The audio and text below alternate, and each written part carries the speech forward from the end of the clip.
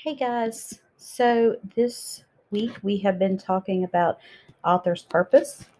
We have talked about the four different author's purpose that spell the word pie with an extra E.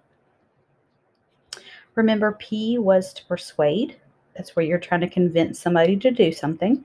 You see this in political speeches, advertisements, and letters.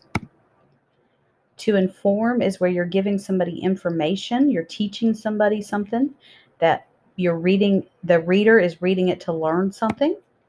So you see this in nonfiction books, textbooks, encyclopedia, and news articles. These are things that you read to learn something. The first E is to entertain. This is what you read for fun. This is the books that you read for enjoyment. So fiction books, chapter books, poetry, folk tales, these are all examples of reading for entertainment. And explain was how to. This is where you see directions like a how-to book, a manual, cookbooks, and science experiments. This is showing you step by step how to do something. So we looked at a few different examples. We're going to look at a couple more today before we complete our activity. So we are going to look at the different types of author's purpose, and we're going to choose an example that matches the purpose. So this one, we're looking for something that persuades us. Remember, that's trying to convince somebody of something. So would a nonfiction magazine convince somebody of something, an advertisement, or a comic book? Well, we know a nonfiction magazine would be teaching us something, so that would be to inform, and a comic book would be to entertain us. So an advertisement is trying to convince us to buy something, so it would be advertisement would be to persuade us. Now let's find something that is meant to inform. A political speech for class president, a chapter book, or a book about the water cycle. A political speech for a class president, you're trying to convince somebody to vote for you, so that would be to persuade. A chapter book is usually meant to be read to entertain. And a book about the water cycle is teaching you about the water cycle, so therefore it would be informing you.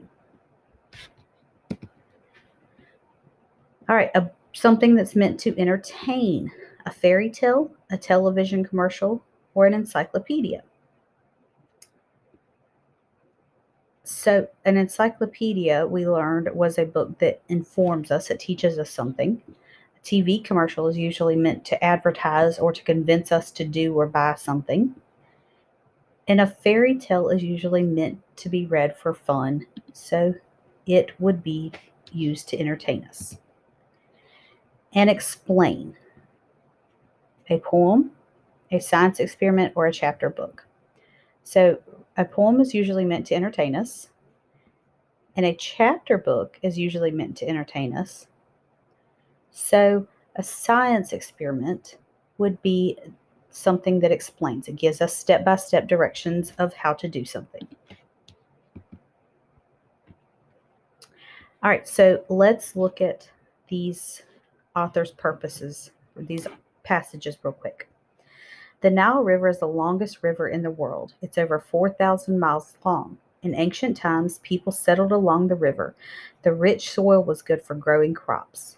Irrigation, a system for bringing water to dry land, was used to water the crops. The river played an important role in farming.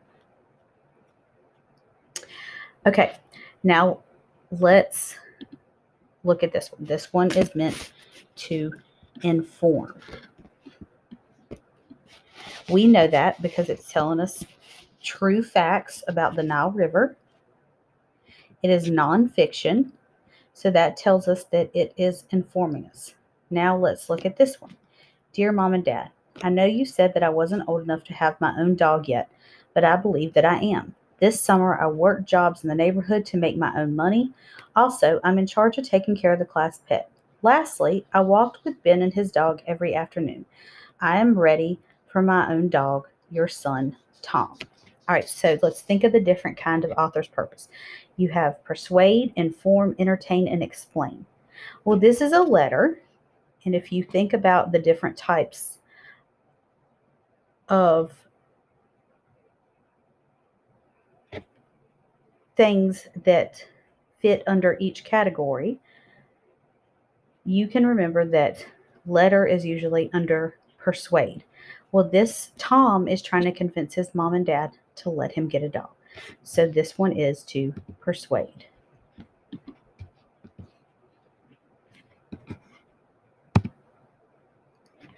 So he is trying to change someone's mind. All right, this one, once upon a time, there lived a young boy named Samuel and his father. The two worked all day, every day on their modest farm. They owned very little, and life was not easy. One day, Samuel was tilling the soil when his hoe hit something hard. Little did he know his life was about to change forever. All right, so it starts out with Once Upon a Time. So we know that this is probably a fiction story. It doesn't sound like a true or nonfiction story.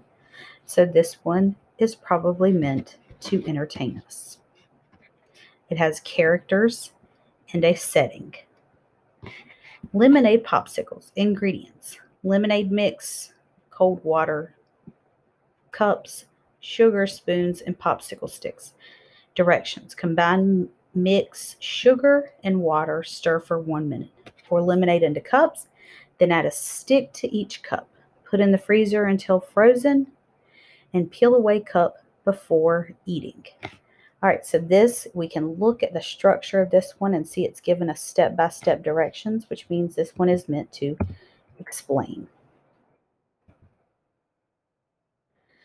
So I want you to think about what you have been reading on your own, and think about, when you're reading it, what the author's purpose is, and think about how you know what the author's purpose is. So today I want you to complete the author's purpose assignment, and you are going to submit this, and just continue to think about author's purpose when you are reading on your own.